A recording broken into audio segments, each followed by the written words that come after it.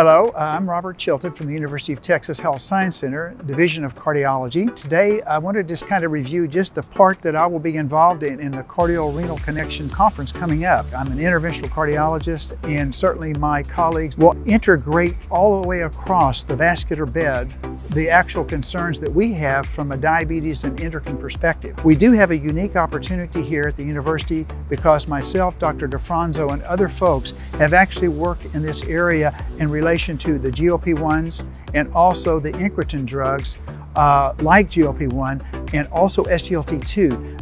These two areas of classes have really now jumped out of diabetes into cardiology. After 2 years of research, which we've done a lot of it here, we have found that these certainly are drugs that will be very helpful in patient care, certainly in diabetes, and decreasing the amount of cardiovascular disease that many of these patients have. Thank you very much, and we certainly look forward to seeing you at the Cardio Renal Connection, January 27th to 29th.